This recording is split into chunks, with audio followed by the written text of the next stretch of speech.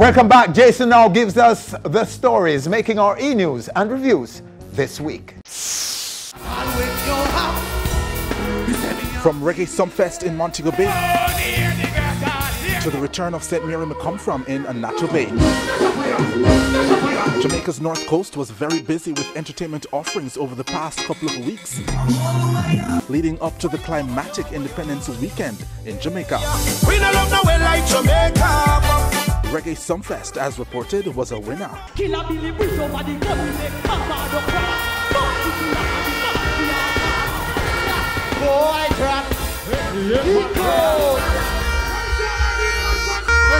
The party shot. So too was Dream Weekend. After this, its 8th year, the party weekend seems to still be growing, and brought its biggest audience yet to Negril over the Emancipation Weekend. There she goes, there she goes. While the Dream was in full swing, Ocherius had a touch of magic at the Moon Palace, Jamaica Grand. Will I ever be too far away? The team continued on their promise of bringing top-class entertainment and entertainers to the shores of Jamaica. On Saturday, July 30, the Rude Boys' magic thrilled a captive audience. And last weekend in St. Mary, as reported, the who's who of reggae and dancehall was all in one venue for a St. Mary McComfram. Friday, August 5th at the Grays Inn Sports Complex in the parish.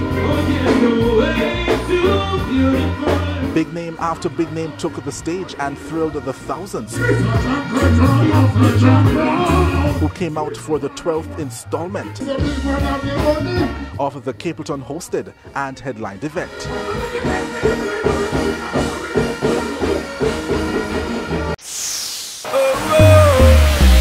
Billboard's declaration that Sean Paul is the king of dancehall came under scrutiny by members of the reggae dancehall community.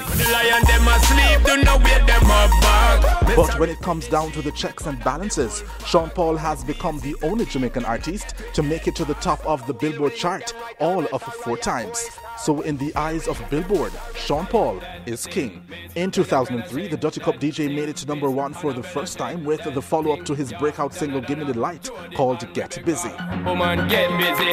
Just shake that booty non-stop when the beat drop. Just keep swinging it. Then later that year, with his tremendous popularity, made it on the follow-up single to Beyonce's Crazy in Love breakout, Baby Boy,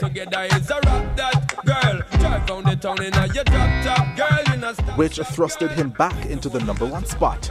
An album later in 2006, and Sean Paul was back on top with the infectious single Temperature. Well, the way the time cold, I wanna be keeping you warm. Fast forward 10 years, and the brand that is Sean Paul has shot to the top of the coveted chart once again, this time with a Sia for a song called Cheap Thrills, which has been sitting there now for 3 weeks. Sean Paul's only rival in terms of Billboard success is the Shaggy, with 2 #1 Billboard singles. And speaking of Sean Paul and the Billboard, he and Tarrus Riley tops the list of nominations for the 2016 staging of the International Reggae and World Music Awards, IRAMA, with 3 and 4 nominations, respectively. Among them, Best Music Video and Best Crossover Song for their Billboard hits Cheap Thrills and Power. Sean Paul also picked up a nomination for Best Caribbean Entertainer, while Tarrus Riley is in the running for Best Male Vocalist and Most Cultural Entertainer. Other multiple nominees are Spice, Popcorn, Itana, and Omi, who each received 2 nominations in various categories. For the coveted Best New Entertainer Award, Jamil, Version, Don Andre, Skip Marley, and Jalil are vying for the win, while Vybz Kartel, Alkaline, Dexter Daps, iOctane, Popcorn, Spice, Tifa, Vanessa Bling, and Ishawna are looking to cop awards for Best Male and Female Dancehall Artist, respectively. The 35th annual IRAMAs is set for Sunday, October 2nd in Fort Lauderdale. Stay tuned to On Stage.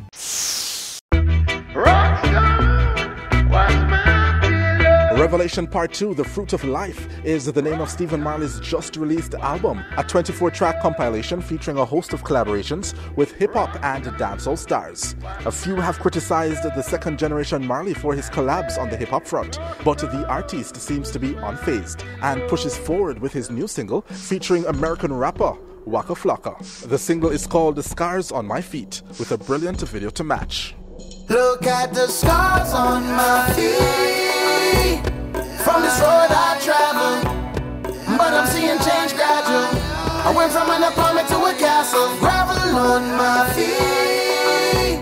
You see, I took a lot of losses, grinding no matter what the cost is.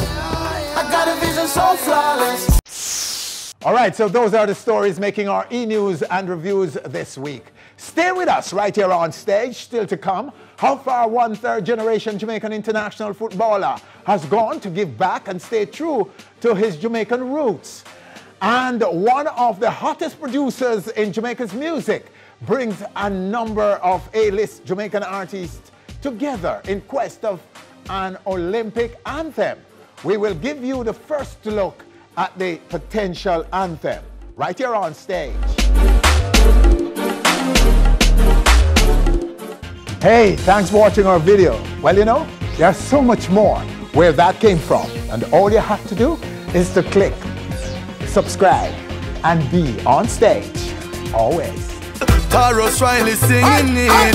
Hurry up and bring it.